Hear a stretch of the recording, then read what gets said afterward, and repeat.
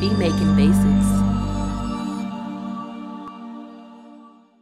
What's good, YouTube? Beat Making Basics back again with another dope video. If you're new to my channel, please go ahead and subscribe, as well as give me a thumbs up and leave a comment on the video if you like the content. But without further ado, let's jump right in. I wanted to share a couple of do's and don'ts when it comes to mixing, especially if you are a beginner level producer or just getting started making beats. But these tips are actually good for people who have been making beats for a long time as well, man. So let's go ahead and get into tip number one. So first things first, after you make your beat, you feel like it's solid and all that, the do and don't on this is going to be this: do use a reference track, okay, and don't not use one, okay. Those are kind of simultaneous. They kind of go together. Sometimes you can get into a vein of saying, all right, I know how this should sound, and you're just mixing it and woo, you know. But I'm telling you, it really will pay off in your mix if you go ahead and use a reference track. Now you might be asking, hey, what is a reference track? Well, a reference track is just a beat, or, you know, since we're mixing beats and we're talking about making beats in this channel, a beat that is already professionally mixed, mastered, and released, okay?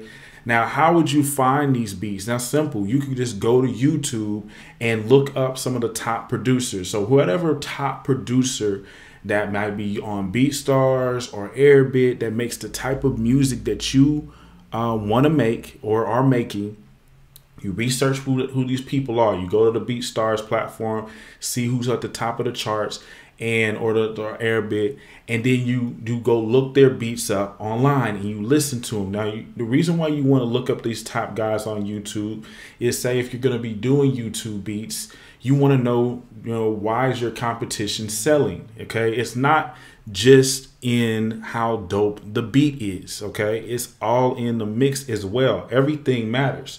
So, you know, a lot of times we want to just rush and do things real quick and just put stuff up.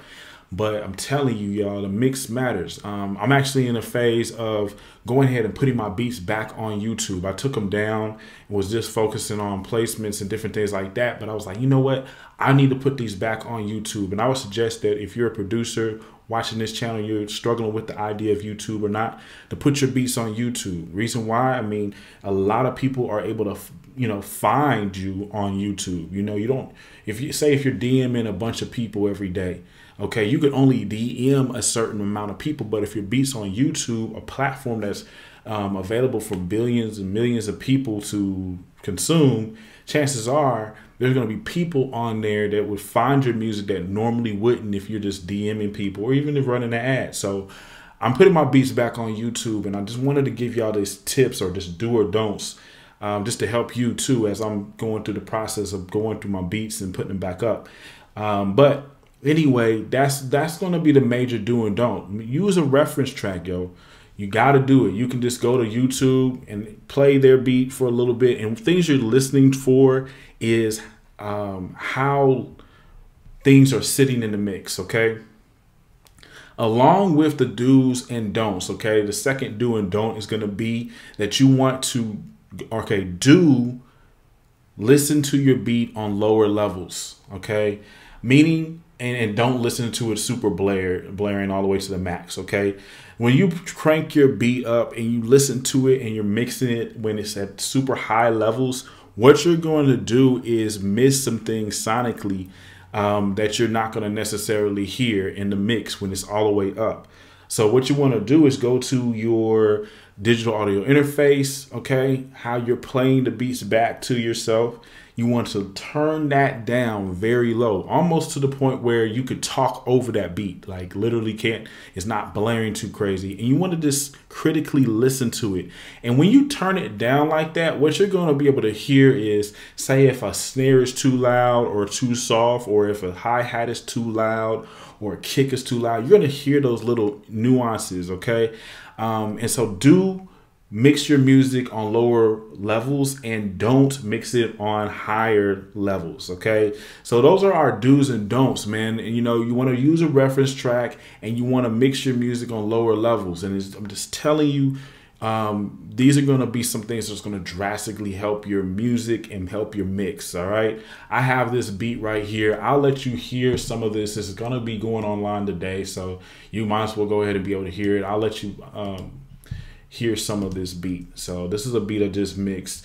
And before I play this beat, a lot of people, I had a particular person reach out to me from the channel and was like, hey man, I want my beats to, you know, punch real hard.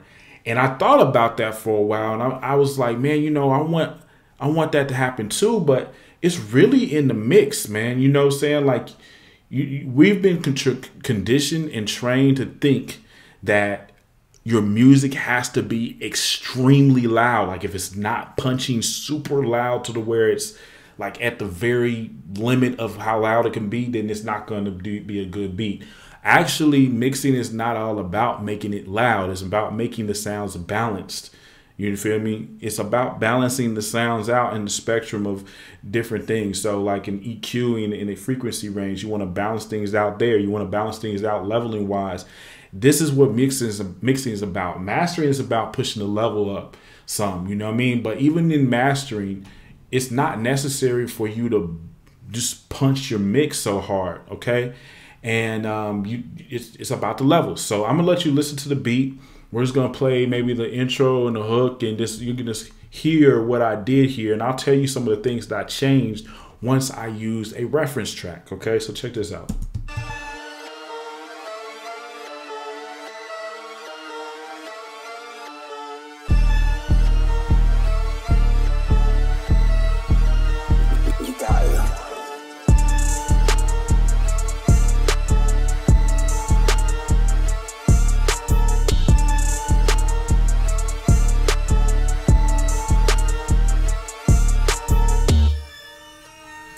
All right, so that's a little taste of the beat. One thing that I changed, okay, when I first made the beat and mixed it real quick without using the reference track, is I noticed that my hi-hats were way too loud, okay? Sometimes we can get into this realm of thinking, hey, man, I already got this down. I don't need to use the reference track. And it's really what we're doing is we're being lazy. We're trying to skip steps.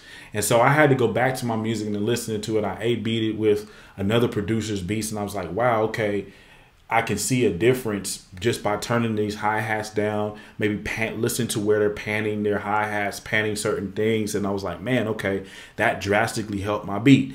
Also, another thing that I noticed I had going on is the clap and the snare were way too loud. And this is just stuff that I listened to based off of my reference tracks, okay? I also, you know, was able to figure out, okay, this is where that 808 will sound good, you know, based on this reference track. And so I'm telling you, don't underestimate these tips that I'm giving y'all, man. This is some golden goose egg type stuff, man. I'm talking about, you know, Willy Wonka golden ticket type stuff. Like this is some stuff that's really going to help accelerate your skills, man. And it's stuff that I already knew and practiced, but sometimes, like I said, you get lazy and you're like, I'm not going to, you know, A-B my track with a reference track. No, I don't need to do that. I already know how it's supposed to sound. And then next thing you know, you're putting your music out and you're wondering why it's not getting the traction that it needs to get. And it's because you're mixed. So anyway, y'all, I'm not going to continue to talk your heads off. I gave you some good two do's and don'ts. Again, we'll review it. Do use reference tracks. Don't not use them. And do mix your music on lower volume levels, and don't not mix it on lower volume levels. Okay, so anyway, y'all, give me a thumbs up if you like the content. Give me a comment if you want to hear about something else, or you have a topic that you want to talk about, or if you just want to chime in on this discussion, or just anything, you know what I'm saying? And make sure you get subscribed. Also, I'm making sure that I go ahead and tell all my subscribers this before I end my videos. I do have a free course that I am offering for a limited time. Basically, I'm giving you the free course in exchange for your email. I want to stay in contact with you. And then I also want to be able to offer you other products as I release them, because I'm working on releasing more products. When you get this free course, you're going to be giving an opportunity to get a bundle of courses that's really going to help take your beats to the next level. This bundle pack is called the Advanced Beat Making Skills Bundle. It has literally 5 full courses, literally almost 100 videos, all teaching you how to make beats, covering different topics. I mean, you know, you basically want to make sure you check that out. But the free course is hard as well. It's a dope course. It's literally something that I'm selling right now on other platforms, but I'm giving it away for free to people who are interested in learning more and were willing to give me their email address and stay, you know, in touch with me. And so anyway, y'all, thank you so much, and I'll see you in the next video.